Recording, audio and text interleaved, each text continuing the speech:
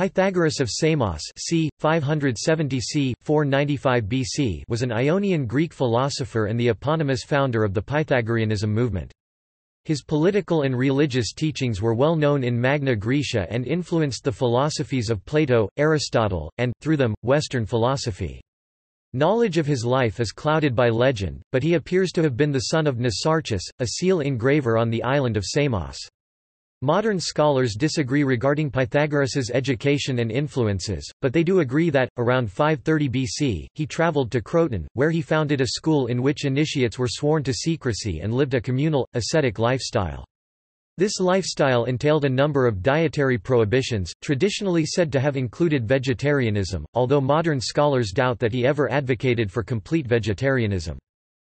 The teaching most securely identified with Pythagoras is metempsychosis, or the transmigration of souls, which holds that every soul is immortal and, upon death, enters into a new body.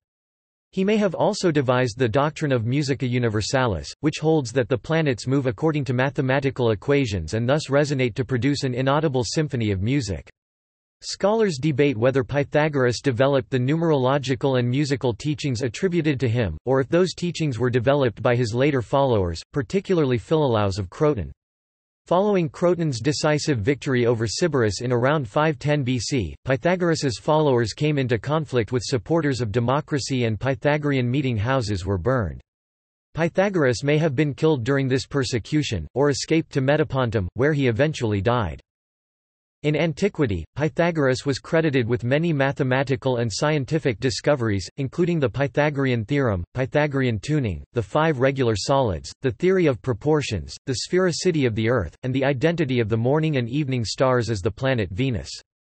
It was said that he was the first man to call himself a philosopher, lover of wisdom, and that he was the first to divide the globe into 5 climatic zones. Classical historians debate whether Pythagoras made these discoveries, and many of the accomplishments credited to him likely originated earlier or were made by his colleagues or successors. Some accounts mention that the philosophy associated with Pythagoras was related to mathematics and that numbers were important, but it is debated to what extent, if at all, he actually contributed to mathematics or natural philosophy. Pythagoras influenced Plato, whose dialogues, especially his Timaeus, exhibit Pythagorean teachings.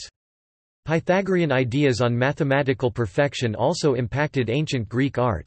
His teachings underwent a major revival in the 1st century BC among Middle Platonists, coinciding with the rise of Neo-Pythagoreanism. Pythagoras continued to be regarded as a great philosopher throughout the Middle Ages, and his philosophy had a major impact on scientists such as Nicolaus Copernicus, Johannes Kepler, and Isaac Newton. Pythagorean symbolism was used throughout early modern European esotericism, and his teachings as portrayed in Ovid's Metamorphoses influenced the modern vegetarian movement. Biographical sources.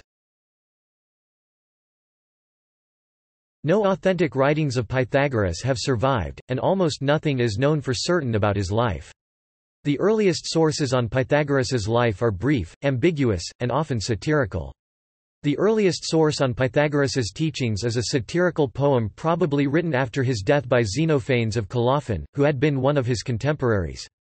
In the poem, Xenophanes describes Pythagoras interceding on behalf of a dog that is being beaten, professing to recognize in its cries the voice of a departed friend. Alcmaeon of Croton, a doctor who lived in Croton at around the same time Pythagoras lived there, incorporates many Pythagorean teachings into his writings and alludes to having possibly known Pythagoras personally. The poet Heraclitus of Ephesus, who was born across a few miles of sea away from Samos and may have lived within Pythagoras's lifetime, mocked Pythagoras as a clever charlatan, remarking that, "Pythagoras, son of Nisarchus, practiced inquiry more than any other man, and selecting from these writings he manufactured a wisdom for himself. Much learning, artful knavery." The Greek poets Ion of Chios c. 480 c. 421 BC and Empedocles of Acragas c. 493 c. 432 BC both express admiration for Pythagoras in their poems. The first concise description of Pythagoras comes from the historian Herodotus of Halicarnassus c. 484 c. 420 BC, who describes him as not the most insignificant of Greek sages and states that Pythagoras taught his followers how to attain immortality. The writings attributed to the Pythagorean philosopher Philolaus of Croton, who lived in the late 5th century BC, are the earliest texts to describe the numerological and musical theories that were later ascribed to Pythagoras. The Athenian rhetorician Isocrates 436–338 BC was the first to describe Pythagoras as having visited Egypt. Aristotle wrote a treatise on the Pythagoreans, which is no longer extant. Some of it may be preserved in the Protrepticus. Aristotle's disciples Dicaearchus, Aristoxenus, and Heraclides Ponticus also wrote on the same subject. Most of the major sources on Pythagoras's life are from the Roman period, by which point, according to the German classicist Walter Burkert, the history of Pythagoreanism was already the laborious reconstruction of something lost and gone. 3 lives of Pythagoras have survived from late antiquity, all of which are filled primarily with myths and legends. The earliest and most respectable of these is the one from Diogenes Laertius's Lives and Opinions of Eminent Philosophers. The 2 later lives were written by the Neoplatonist philosophers Porphyry and Iamblichus and were partially intended as polemics against the rise of Christianity. The later sources are much lengthier than the earlier ones, and even more fantastic in their descriptions of Pythagoras's achievements. Porphyry and Iamblichus used material from the lost writings of Aristotle's disciples, and material taken from these sources is generally considered to be the most reliable. Life. Early life. Herodotus, Isocrates, and other early writers agree that Pythagoras was the son of Nisarchus and that he was born on the Greek island of Samos in the eastern Aegean. His father is said to have been a gem engraver or a wealthy merchant, but his ancestry is disputed and unclear. Pythagoras's name led him to be associated with Pythian Apollo. Aristippus of Cyrene explained his name by saying, "He spoke, agoruo the truth no less than did the Pythian Pythia Puthia." A late source gives Pythagoras's mother's name as Pythe. Iamblichus tells the story that the Pythia prophesied to her while she was pregnant with him that she would give birth to a man supremely beautiful, wise, and beneficial to humankind. As to the date of his birth, Aristoxenus stated that Pythagoras left Samos in the reign of Polycrates, at the age of 40, which would give a date of birth around 570 BC. During Pythagoras's formative years, Samos was a thriving cultural hub known for its feats of advanced architectural engineering, including the building of the Tunnel of Eupalinos, and for its riotous festival culture. It was a major center of trade in the Aegean where traders brought goods from the Near East. According to Christiane L. Yost Gaudier, these traders almost certainly brought with them Near Eastern ideas and traditions. Pythagoras's early life also coincided with the flowering of early Ionian natural philosophy. He was a contemporary of the philosophers Anaximander, Anaximenes, and the historian Hecataeus, all of whom lived in Miletus, across the sea from Samos. Alleged travels. Pythagoras is traditionally thought to have received most of his education in the Near East. Modern scholarship has shown that the culture of archaic Greece was heavily influenced by those of Near Eastern cultures. Like many other important Greek thinkers, Pythagoras was said to have studied in Egypt. By the time of Isocrates in the 4th century BC, Pythagoras's alleged studies in Egypt were already taken as fact. The writer Antiphon, who may have lived during the Hellenistic era, claimed in his lost work on men of outstanding merit, used as a source by Porphyry, that Pythagoras learned to speak Egyptian from the pharaoh Amasis II himself, that he studied with the Egyptian priests at Diospolis Thebes, and that he was the only foreigner ever to be granted the privilege of taking part in their worship. The Middle Platonist biographer Plutarch c. 46 120 AD writes in his treatise on Isis and Osiris that, during his visit to Egypt, Pythagoras received instruction from the Egyptian priest Eunuphus of Heliopolis. Meanwhile Solon received lectures from Asanchis of Say. According to the Christian theologian Clement of Alexandria c. 150 c. 215 AD. Pythagoras was a disciple of Soches, an Egyptian archprophet, as well as Plato of Secnuphus of Heliopolis. Some ancient writers claimed that Pythagoras learned geometry and the doctrine of metempsychosis from the Egyptians. Other ancient writers, however, claimed that Pythagoras had learned these teachings from the Magi in Persia or even from Zoroaster himself. Diogenes Laertius asserts that Pythagoras later visited Crete, where he went to the cave of Ida with Epimenides. The Phoenicians are reputed to have taught Pythagoras arithmetic and the Chaldeans to have taught him astronomy. By the 3rd century BC, Pythagoras was already reported to have studied under the Jews as well. Contradicting all these reports, the novelist Antonius Diogenes, writing in the 2nd century BC, reports that Pythagoras discovered all his doctrines himself by interpreting dreams. The 3rd century AD sophist Philostratus claims that, in addition to the Egyptians, Pythagoras also studied under Hindu sages in India. Iamblichus expands this list even further by claiming that Pythagoras also studied with the Celts and Iberians. Alleged Greek teachers. Ancient sources also record Pythagoras having studied under a variety of native Greek thinkers. Some identify Hermodamas of Samos as a possible tutor. Hermodamas represented the indigenous Samian rhapsodic tradition, and his father Creophilos was said to have been the host of rival of the poet Homer. Others credit Bias of Priene, Thales, or Anaximander, a pupil of Thales. Other traditions claim the mythic bard Orpheus as Pythagoras's teacher, thus representing the Orphic mysteries. The Neoplatonists wrote of a sacred discourse Pythagoras had written on the gods in the Doric Greek dialect, which they believed had been dictated to Pythagoras by the Orphic priest Aglaophamus upon his initiation to the Orphic mysteries at Libethra. Iamblichus credited Orpheus with having been the model for Pythagoras's manner of speech, his spiritual attitude, and his manner of worship. Iamblichus describes Pythagoreanism as a synthesis of everything Pythagoras had learned from Orpheus, from the Egyptian priests, from the Eleusinian mysteries, and from other religious and philosophical traditions. Reid Weg states that, although these stories are fanciful, Pythagoras's teachings were definitely influenced by Orphism to a noteworthy extent. Of the various Greek sages claimed to have taught Pythagoras, Pherecydes of Syros is mentioned most often. Similar miracle stories were told about both Pythagoras and Pherecydes, including one in which the hero predicts a shipwreck, one in which he predicts the conquest of a city, and one in which he drinks from a well and predicts a shipwreck. Apollonius Paradoxographus, a paradoxographer who may have lived in the 2nd century BC, identified Pythagoras's thaumaturgic ideas as a result of Pherecydes' influence. Another story, which may be traced to the Neo-Pythagorean philosopher Nicomachus, tells that, when Pherecydes was old and dying on the island of Delos, Pythagoras returned to care for him and pay his respects. Duris, the historian and tyrant of Samos, is reported to have patriotically boasted of an epitaph supposedly penned by Pherecydes which declared that Pythagoras's wisdom exceeded his own. On the grounds of all these references connecting Pythagoras with Pherecydes, Reid Weg concludes that there may well be some historical foundation to the tradition that Pherecydes was Pythagoras's teacher.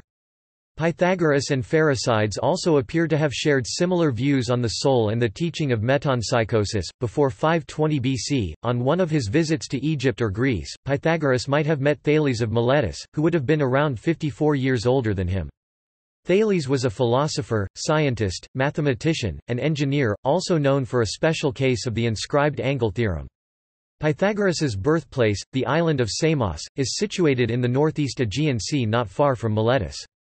Diogenes Laertius cites a statement from Aristoxenus 4th century BC stating that Pythagoras learned most of his moral doctrines from the Delphic priestess Themistoclea. Porphyry agrees with this assertion, but calls the priestess Aristocleia.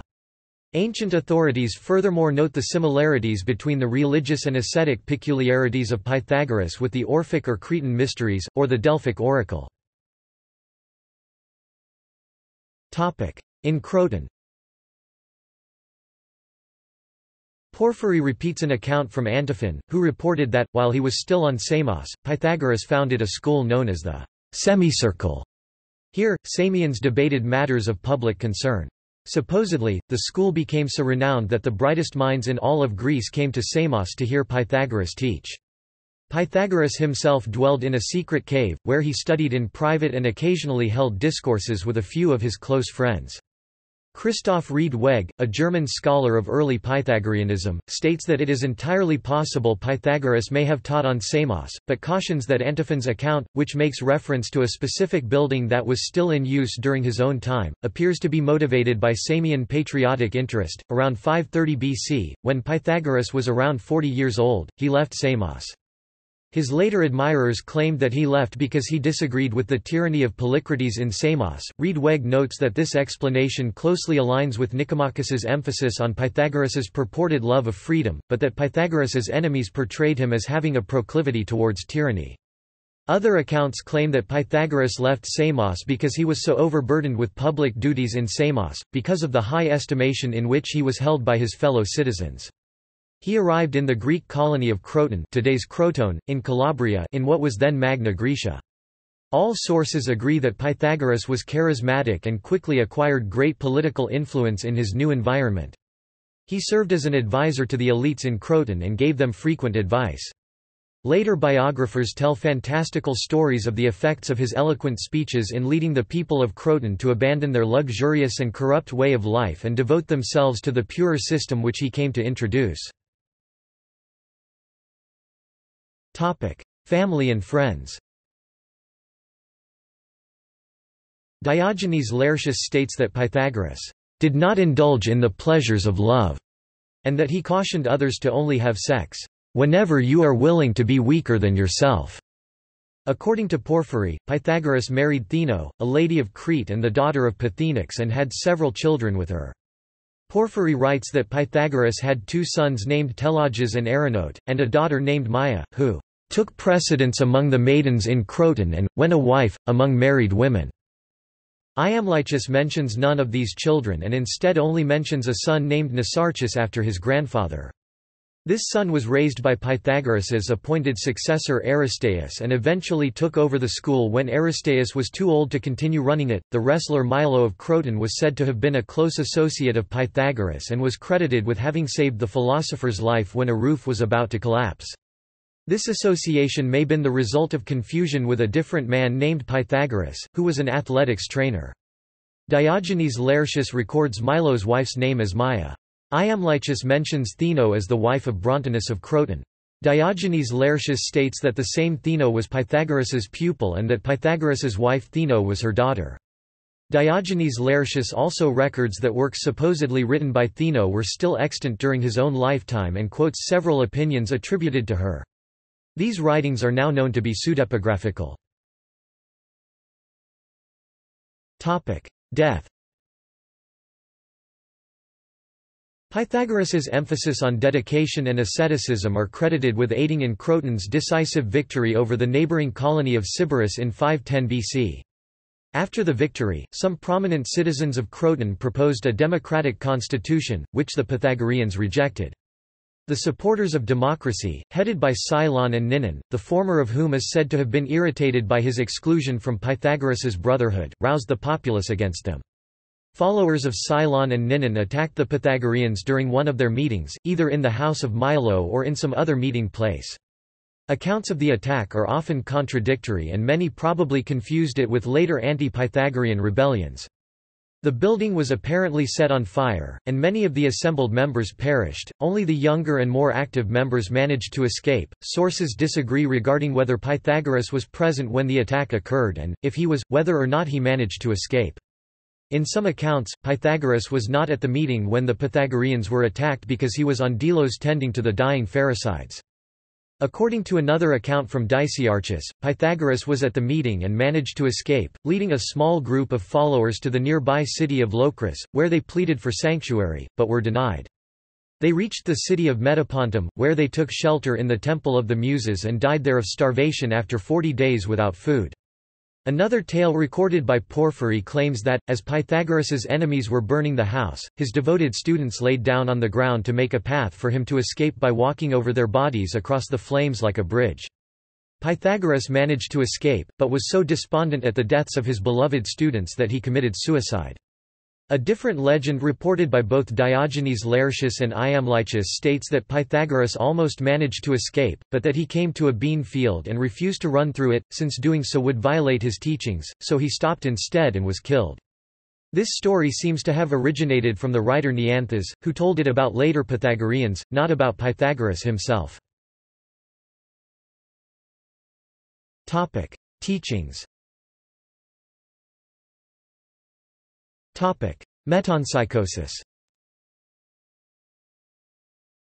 Although the exact details of Pythagoras's teachings are uncertain, it is possible to reconstruct a general outline of his main ideas. Aristotle writes at length about the teachings of the Pythagoreans, but without mentioning Pythagoras directly. One of Pythagoras's main doctrines appears to have been metempsychosis, the belief that all souls are immortal and that, after death, a soul is transferred into a new body. This teaching is referenced by Xenophanes, Ion of Chios, and Herodotus. Nothing whatsoever, however, is known about the nature or mechanism by which Pythagoras believed metempsychosis to occur. Empedocles alludes in one of his poems that Pythagoras may have claimed to possess the ability to recall his former incarnations. Diogenes Laertius reports an account from Heraclides Ponticus that Pythagoras told people that he had lived 4 previous lives that he could remember in detail. The first of these lives was as Aethalides the son of Hermes, who granted him the ability to remember all his past incarnations. Next, he was incarnated as Euphorbus, a minor hero from the Trojan War briefly mentioned in the Iliad. He then became the philosopher Hermodamus, who recognized the shield of Euphorbus in the temple of Apollo. His final incarnation was as Pyrrhus, a fisherman from Delos. One of his past lives, as reported by Dicaearchus, was as a beautiful courtesan. Mysticism. Another belief attributed to Pythagoras was that of the harmony of the spheres, which maintained that the planets and stars move according to mathematical equations, which correspond to musical notes and thus produce an inaudible symphony. According to Porphyry, Pythagoras taught that the 7 muses were actually the 7 planets singing together. In his philosophical dialogue Protrepticus, Aristotle has his literary double say. When Pythagoras was asked why humans exist, he said, "To observe the heavens," and he used to claim that he himself was an observer of nature, and it was for the sake of this that he had passed over into life. Pythagoras was said to have practiced divination and prophecy. In the visits to various places in Greece—Delos, Sparta, Phlius, Crete, etc., which are ascribed to him, he usually appears either in his religious or priestly guise, or else as a lawgiver. Numerology. According to Aristotle, the Pythagoreans used mathematics for solely mystical reasons, devoid of practical application. They believed that all things were made of numbers. The number 1, the monad, represented the origin of all things, and the number 2, the dyad, represented matter. The number 3 was an ideal number because it had a beginning, middle, and end and was the smallest number of points that could be used to define a plane triangle, which they revered as a symbol of the god Apollo. The number 4 signified the 4 seasons and the 4 elements. The number 7 was also sacred because it was the number of planets and the number of strings on a lyre, and because Apollo's birthday was celebrated on the 7th day of each month. They believed that odd numbers were masculine, that even numbers were feminine, and that the number 5 represented marriage, because it was the sum of 2 and 3. 10 was regarded as the perfect number, and the Pythagoreans honored it by never gathering in groups larger than 10. Pythagoras was credited with devising the tetractys, the triangular figure of 4 rows which add up to the perfect number, 10. The Pythagoreans regarded the tetractys as a symbol of utmost mystical importance. Iamblichus, in his Life of Pythagoras, states that the tetractys was so admirable, and so divinized by those who understood it, that Pythagoras's students would swear oaths by it. Andrew Gregory concludes that the tradition linking Pythagoras to the tetractys is probably genuine. Modern scholars debate whether these numerological teachings were developed by Pythagoras himself or by the later Pythagorean philosopher Philolaus of Croton. In his landmark study Lore and Science in Ancient Pythagoreanism, Walter Burkert argues that Pythagoras was a charismatic political and religious teacher, but that the number philosophy attributed to him was really an innovation by Philolaus. According to Burkert, Pythagoras never dealt with numbers at all, let alone made any noteworthy contribution to mathematics. Burkert argues that the only mathematics the Pythagoreans ever actually engaged in was simple, proofless arithmetic, but that these arithmetic discoveries did contribute significantly to the beginnings of mathematics. Pythagoreanism. Communal lifestyle. Both Plato and Isocrates state that, above all else, Pythagoras was known as the founder of a new way of life. The organization Pythagoras founded at Croton was called a school, but, in many ways, resembled a monastery. The adherents were bound by a vow to Pythagoras and each other, for the purpose of pursuing the religious and ascetic observances, and of studying his religious and philosophical theories. The members of the sect shared all their possessions in common and were devoted to each other to the exclusion of outsiders. Ancient sources record that the Pythagoreans ate meals in common after the manner of the Spartans. One Pythagorean maxim was, koina ta philon, all things in common among friends. Both Iamblichus and Porphyry provide detailed accounts of the organization of the school, although the primary interest of both writers is not historical accuracy, but rather to present Pythagoras as a divine figure, sent by the gods to benefit humankind. Iamblichus, in particular, presents the Pythagorean way of life as a pagan alternative to the Christian monastic communities of his own time. Two groups existed within early Pythagoreanism, the mathematikoi, learners, and the acousmatikoi, listeners.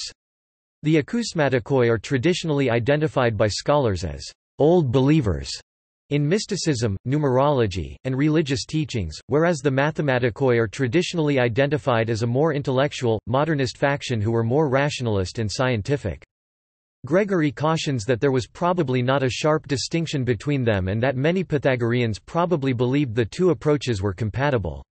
The study of mathematics and music may have been connected to the worship of Apollo. The Pythagoreans believed that music was a purification for the soul, just as medicine was a purification for the body.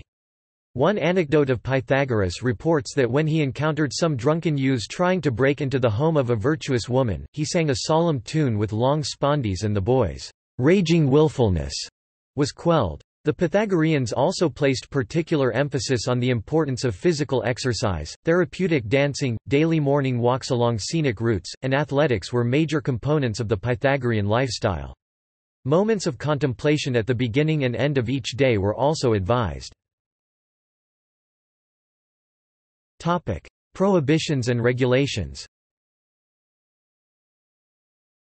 Pythagorean teachings were known as symbols, symbolon, and members took a vow of silence that they would not reveal these symbols to non-members. Those who did not obey the laws of the community were expelled and the remaining members would erect tombstones for them as though they had died. A number of oral sayings, acousmata, attributed to Pythagoras have survived, dealing with how members of the Pythagorean community should perform sacrifices, how they should honor the gods, how they should move from here, and how they should be buried. Many of these sayings emphasize the importance of ritual purity and avoiding defilement. For instance, a saying which Leonid Zhmud concludes can probably be genuinely traced back to Pythagoras himself forbids his followers from wearing woolen garments. Other extant oral sayings forbid Pythagoreans from breaking bread, poking fires with swords, or picking up crumbs and teach that a person should always put the right sandal on before the left. The exact meanings of these sayings, however, are frequently obscure. Iamblichus preserves Aristotle's descriptions of the original, ritualistic intentions behind a few of these sayings, but these apparently later fell out of fashion, because Porphyry provides markedly different ethical philosophical interpretations of them. New initiates were allegedly not permitted to meet Pythagoras until after they had completed a 5-year initiation period, during which they were required to remain silent. Sources indicate that Pythagoras himself was unusually progressive in his attitudes towards women, and female members of Pythagoras's school appear to have played an active role in its operations. Iamblichus provides a list of 235 famous Pythagoreans, 17 of whom are women. In later times, many prominent female philosophers contributed to the development of Neo-Pythagoreanism. Pythagoreanism also entailed a number of dietary prohibitions. It is more or less agreed that Pythagoras issued a prohibition against the consumption of beans and the meat of non-sacrificial animals such as fish and poultry. Both of these assumptions, however, have been contradicted. Pythagorean dietary restrictions may have been motivated by belief in the doctrine of metempsychosis. Some ancient writers present Pythagoras as enforcing a strictly vegetarian diet. Eudoxus of Cnidus, a student of Archytas, writes, "Pythagoras was distinguished by such purity and so avoided killing and killers that he not only abstained from animal foods, but even kept his distance from cooks and hunters." Other authorities contradict this statement. According to Aristoxenus, Pythagoras allowed the use of all kinds of animal food except the flesh of oxen used for plowing, and rams. According to Heraclides Ponticus, Pythagoras ate the meat from sacrifices and established a diet for athletes dependent on meat. Legends. Within his own lifetime, Pythagoras was already the subject of elaborate hagiographic legends. Aristotle described Pythagoras as a wonder worker and somewhat of a supernatural figure. In a fragment, Aristotle writes that Pythagoras had a golden thigh, which he publicly exhibited at the Olympic Games and showed to Abaris the Hyperborean as proof of his identity as the Hyperborean Apollo. Supposedly, the priest of Apollo gave Pythagoras a magic arrow, which he used to fly over long distances and perform ritual purifications. He was supposedly once seen at both Metapontum and Croton at the same time. When Pythagoras crossed the river Cosus, the modern-day Bacento, several witnesses reported that they heard it greet him by name. In Roman times, a legend claimed that Pythagoras was the son of Apollo. According to Muslim tradition, Pythagoras was said to have been initiated by Hermes, Egyptian Thoth. Pythagoras was said to have dressed all in white. He is also said to have borne a golden wreath atop his head and to have worn trousers after the fashion of the Thracians. Diogenes Laertius presents Pythagoras as having exercised remarkable self-control. He was always cheerful, but abstained wholly from laughter, and from all such indulgences as jests and idle stories. Pythagoras was said to have had extraordinary success in dealing with animals. A fragment from Aristotle records that, when a deadly snake bit Pythagoras, he bit it back and killed it. Both Porphyry and Iamblichus report that Pythagoras once persuaded a bull not to eat beans and that he once convinced a notoriously destructive bear to swear that it would never harm a living thing again, and that the bear kept its word. Reed Weg suggests that Pythagoras may have personally encouraged these legends, but Gregory states that there is no direct evidence of this. Anti-Pythagorean legends were also circulated. Diogenes Laertes retells a story told by Hermippus of Samos, which states that Pythagoras had once gone into an underground room, telling everyone that he was descending to the underworld. He stayed in this room for months, while his mother secretly recorded everything that happened during his absence. After he returned from this room, Pythagoras recounted everything that had happened while he was gone, convincing everyone that he had really been in the underworld and leading them to trust him with their wives. Attributed discoveries. In mathematics. Although Pythagoras is most famous today for his alleged mathematical discoveries, classical historians dispute whether he himself ever actually made any significant contributions to the field. Many mathematical and scientific discoveries were attributed to Pythagoras, including his famous theorem, as well as discoveries in the fields of music, astronomy, and medicine. Since at least the 1st century BC, Pythagoras has commonly been given credit for discovering the Pythagorean theorem, a theorem in geometry that states that, "In a right-angled triangle the square of the hypotenuse is equal to the sum of the squares of the two other sides." That is, 2 plus b 2 equals c 2. Display style a caret 2 plus b caret 2 equals c caret 2. According to a popular legend, after he discovered this theorem, Pythagoras sacrificed an ox, or possibly even a whole hecatomb, to the gods. Cicero rejected this story as spurious because of the much more widely held belief that Pythagoras forbade blood sacrifices. Porphyry attempted to explain the story by asserting that the ox was actually made of dough. The Pythagorean theorem was known and used by the Babylonians and Indians centuries before Pythagoras, but it is possible that he may have been the first one to introduce it to the Greeks. Some historians of mathematics have even suggested that he, or his students, may have constructed the first proof. Burkert rejects this suggestion as implausible, noting that Pythagoras was never credited with having proved any theorem in antiquity. Furthermore, the manner in which the Babylonians employed Pythagorean numbers implies that they knew that the principle was generally applicable, and knew some kind of proof, which has not yet been found in the still largely unpublished cuneiform sources. Pythagoras's biographers state that he also was the first to identify the 5 regular solids and that he was the first to discover the theory of proportions. In music. According to legend, Pythagoras discovered that musical notes could be translated into mathematical equations when he passed blacksmiths at work one day and heard the sound of their hammers clanging against the anvils. Thinking that the sounds of the hammers were beautiful and harmonious, except for one, he rushed into the blacksmith shop and began testing the hammers. He then realized that the tune played when the hammer struck was directly proportional to the size of the hammer and therefore concluded that music was mathematical.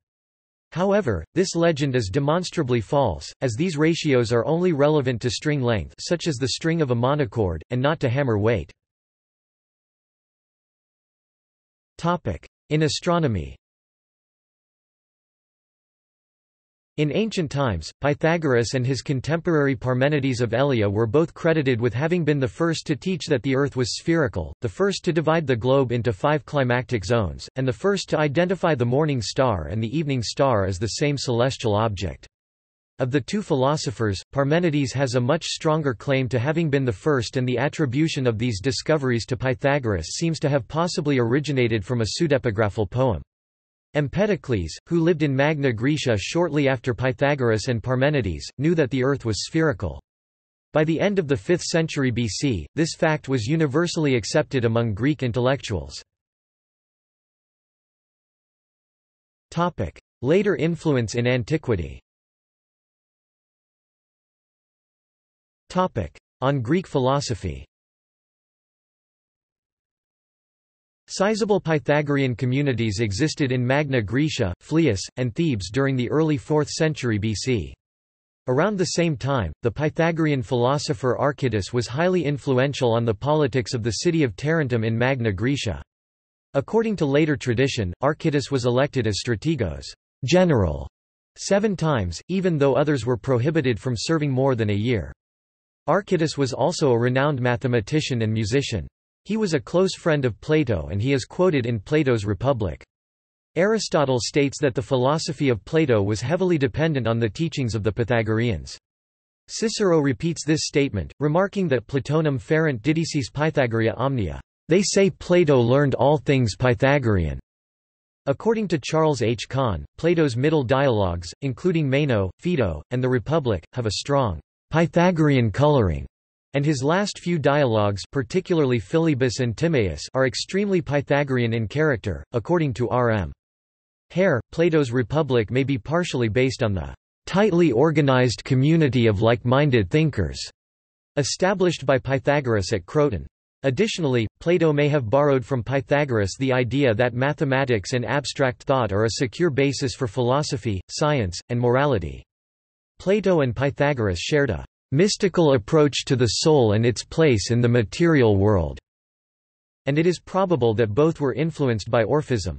The historian of philosophy Frederick Copleston states that Plato probably borrowed his tripartite theory of the soul from the Pythagoreans. Bertrand Russell, in his A History of Western Philosophy, contends that the influence of Pythagoras on Plato and others was so great that he should be considered the most influential philosopher of all time. He concludes that I do not know of any other man who has been as influential as he was in the school of thought. A revival of Pythagorean teachings occurred in the 1st century BC when Middle Platonist philosophers such as Eudorus and Philo of Alexandria hailed the rise of a new Pythagoreanism in Alexandria. At around the same time, Neo-Pythagoreanism became prominent. The 1st century AD philosopher Apollonius of Tyana sought to emulate Pythagoras and live by Pythagorean teachings. The later 1st century Neo-Pythagorean philosopher Moderatus of Gades expanded on Pythagorean number philosophy and probably understood the soul as a kind of mathematical harmony. The Neo-Pythagorean mathematician and musicologist Nicomachus likewise expanded on Pythagorean numerology and music theory. Numenius of Apamea interpreted Plato's teachings in light of Pythagorean doctrines. On art and architecture. Greek sculpture sought to represent the permanent reality behind superficial appearances. Early archaic sculpture represents life in simple forms, and may have been influenced by the earliest Greek natural philosophies. The Greeks generally believed that nature expressed itself in ideal forms and was represented by a type, eidos, which was mathematically calculated. When dimensions changed, architects sought to relay permanence through mathematics. Maurice Bora believes that these ideas influenced the theory of Pythagoras and his students, who believed that all things are numbers. During the 6th century BC, the number philosophy of the Pythagoreans triggered a revolution in Greek sculpture. Greek sculptors and architects attempted to find the mathematical relation canon behind aesthetic perfection. Possibly drawing on the ideas of Pythagoras, the sculptor Polyeletos writes in his canon that beauty consists in the proportion, not of the elements materials, but of the interrelation of parts with one another and with the whole. In the Greek architectural orders, every element was calculated and constructed by mathematical relations. Rhys Carpenter states that the ratio 2:1 was the generative ratio of the Doric order, and in Hellenistic times an ordinary Doric colonnade, beats out a rhythm of notes. The oldest known building designed according to Pythagorean teachings is the Porta Maggiore Basilica, a subterranean basilica which was built during the reign of the Roman Emperor Nero as a secret place of worship for Pythagoreans. The basilica was built underground because of the Pythagorean emphasis on secrecy and also because of the legend that Pythagoras had sequestered himself in a cave on Samos. The basilica's apse is in the east and its atrium in the west out of respect for the rising sun. It has a narrow entrance leading to a small pool where the initiates could purify themselves. The building is also designed according to Pythagorean numerology, with each table in the sanctuary providing seats for 7 people. 3 aisles lead to a single altar, symbolizing the 3 parts of the soul approaching the unity of Apollo. The apse depicts a scene of the poetess Sappho leaping off the Leucadian cliffs, clutching her lyre to her breast, while Apollo stands beneath her, extending his right hand in a gesture of protection, symbolizing Pythagorean teachings about the immortality of the soul. The interior of the sanctuary is almost entirely white because the color white was regarded by Pythagoreans as sacred. The Emperor Hadrian's Pantheon in Rome was also built based on Pythagorean numerology. The temple's circular plan, central axis, hemispherical dome, and alignment with the 4 cardinal directions symbolize Pythagorean views on the order of the universe. The single oculus at the top of the dome symbolizes the monad and the sun god Apollo. The 28 ribs extending from the oculus symbolize the moon, because 28 was the same number of months on the Pythagorean lunar calendar. The 5 coffered rings beneath the ribs represent the marriage of the sun and moon. In early Christianity. Many early Christians had a deep respect for Pythagoras. Eusebius c. 260 c. 340 AD, bishop of Caesarea, praises Pythagoras in his Against Hierarchals for his rule of silence, his frugality, his extraordinary morality, and his wise teachings. In another work, Eusebius compares Pythagoras to Moses. In one of his letter, the Church Father Jerome c. 347-420 ad praises Pythagoras for his wisdom and, in another letter, he credits Pythagoras for his belief in the immortality of the soul, which he suggests Christians inherited from him. Augustine of Hippo 354-430 ad rejected Pythagoras's teaching of metempsychosis without explicitly naming him, but otherwise expressed admiration for him. In On the Trinity, Augustine lauds the fact that Pythagoras was humble enough to call himself a philosophos or lover of wisdom, rather than a sage. In another passage, Augustine defends Pythagoras's reputation, arguing that Pythagoras certainly never taught the doctrine of metempsychosis. After antiquity. In the Middle Ages. During the Middle Ages, Pythagoras was revered as the founder of mathematics and music, 2 of the 7 liberal arts. He appears in numerous medieval depictions, in illuminated manuscripts and in the relief sculptures on the portal of the Cathedral of Chartres. The Timaeus was the only dialogue of Plato to survive in Latin translation in Western Europe, which led William of Conches c. 1080–1160 to declare that Plato was Pythagorean.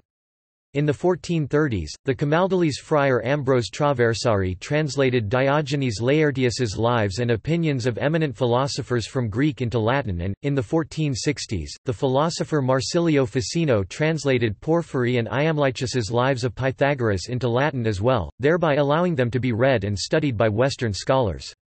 In 1494, the Greek Neopythagorean scholar Constantine Lascaris published the Golden Verses of Pythagoras, translated into Latin, with a printed edition of his Grammatica, thereby bringing them to a widespread audience.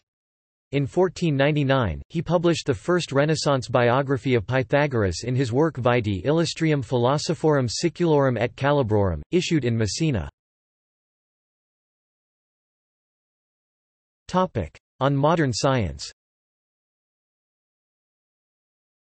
In his preface to his book On the Revolution of the Heavenly Spheres 1543, Nicolaus Copernicus cites various Pythagoreans as the most important influences on the development of his heliocentric model of the universe, deliberately omitting mention of Aristarchus of Samos, a non-Pythagorean astronomer who had developed a fully heliocentric model in the 4th century BC, in effort to portray his model as fundamentally Pythagorean.